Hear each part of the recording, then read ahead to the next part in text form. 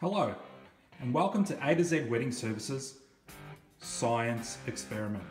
Today, we're demonstrating how dry ice, pictured here, with hot water, used for bridal waltzes, does not set off fire alarms, and we will even light up some paper to show how smoke sets off smoke detectors and fire alarms.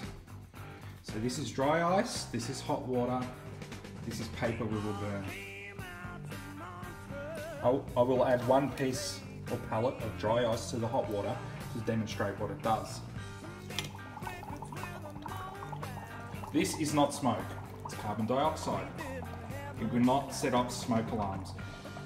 We'll now go over to the smoke detector to prove it does not set it off.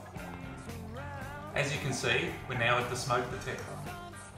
I have the smoke detector completely in the dry ice solution. The gas that's coming from the bowl, it is not going off.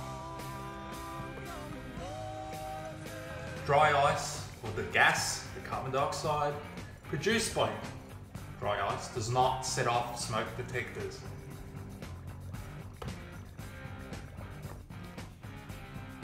Now I will demonstrate how paper burning, creating smoke, will set off the smoke detector from all the way down from the floor.